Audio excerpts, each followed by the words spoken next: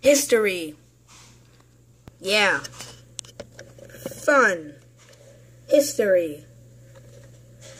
Fun. Weird. Not fun.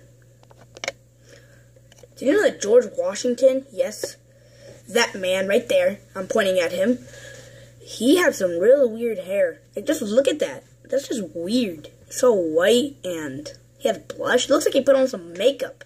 Gosh. But did you know that we all think that he's awesome and amazing, but in reality, in the war, we were actually doing terrible with his guidance, surprisingly.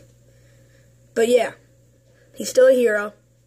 We still won the war, the Revolutionary War against British. But George Washington, cut your gosh darn hair. Like, look at that. You need to cut that.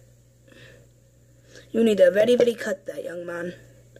Wait a minute. Never mind. He's not a young man. He's like centuries old. Watch your mouth, young boy. Yeah, shut up. Do you guys get the joke? I get the joke. He's centuries old.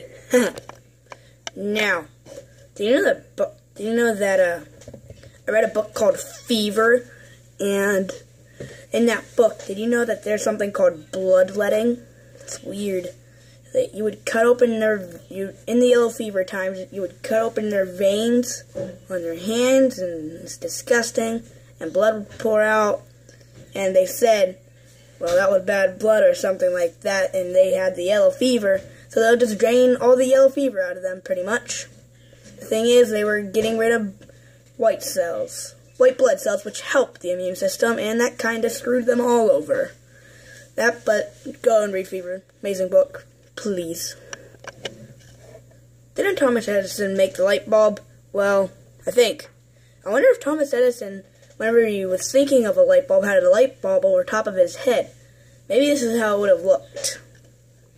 Thomas Edison would have said, I have an idea.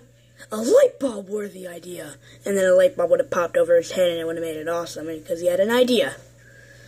And guys, this will have to be the end of the video. Thomas Edison, say bye.